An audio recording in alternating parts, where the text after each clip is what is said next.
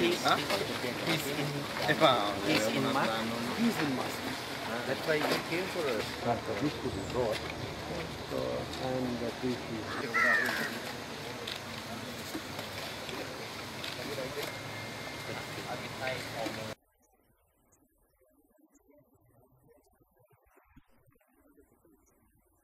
what do you think about an high Raja elephant problem?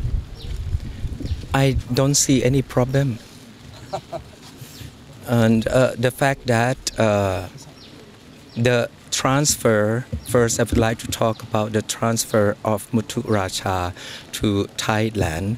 It would never been possible without precious help from the Sri Lankan government and the people of Sri Lanka at all levels.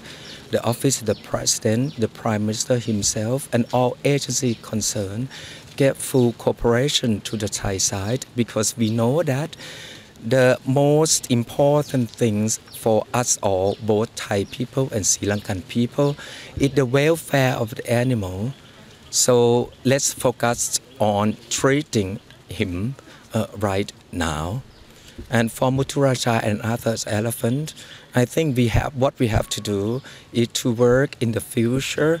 The positive thing that came out of Muthu Raja being transferred to Thailand is greater awareness, sustained awareness of rallying, caring of the elephant, not only for the two of Thai Tusker Tilapia, from elephant in Thailand.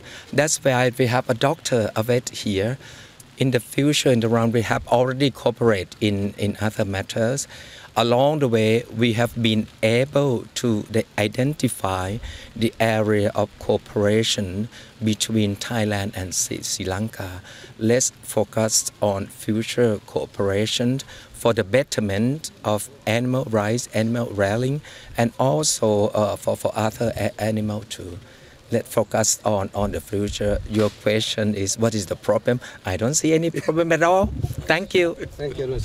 මාධ්‍යෝස්සේ අපි දකිනවා මේ සත්තු නැවත තායිලන්තයට ගෙනියන්න ඒ රජය සහ ඒ ජනතාව ඉල්ලනවා කියලා. ඒවා තනිකර වැරදි ප්‍රවෘත්ති. ඇත්තටම මම හිතන්නේ මේ ප්‍රවෘත්ති නිර්මාණයක් තමයි මේකේ සිදු වෙන්නේ. මේ කියන සත්ව හිංසාවක් මේ තායි රාජයටවත් එහෙම නැත්නම් කැලණි විහාරස්ථානයේ ඒ ඇතාටවත් සිදු වෙලා නැහැ සහ සිදු වෙන්නේ නැහැ. ඔබට පේනවා ඇති මේ ඇතාගේ ශරීර සෞඛ්‍ය